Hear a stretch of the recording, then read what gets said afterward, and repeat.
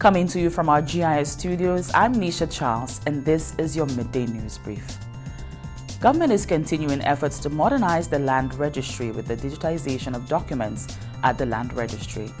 The Minister in the Ministry of Agriculture, Fisheries, Physical Planning, Natural Resources and Cooperatives, Honorable Herod Stanislas, says the move will allow for greater efficiency, enhanced transparency and accountability in the land administration process. The completion of the digitization work will enable St. Lucia to adopt a digitized, secured and searchable land information database, which will add value to the operations of the Land Registry by improving ease of access to, protection of, and faster verification of documents and reducing the time needed to register documents in the registry. Features will include secure data exchange between the Registry of Companies, the Inland Revenue Department, the National Insurance Corporation, and the Registry of the High Courts. The newly upgraded Canaries Playing field is now officially opened.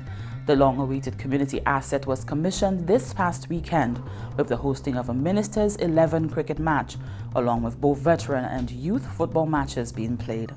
Parliamentary representative for the area, Honorable Dominic Fede, says that since assuming office, government has worked hard to improve the living conditions in the village.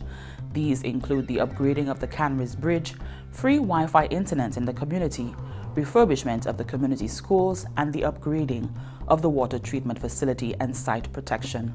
The minister thanks the sportsmen and women as well as residents of the community for their patience during the implementation of the project.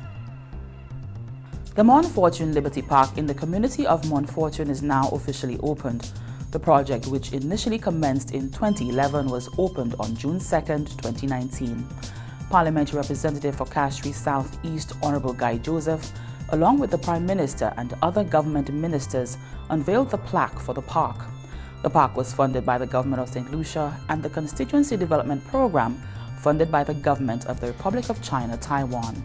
The park was the vision of St. Lucia's first female Member of Parliament, Geraldine Rock, a former representative for the area, who saw to it that government acquire a plot of land to create a public space for the residents of the area.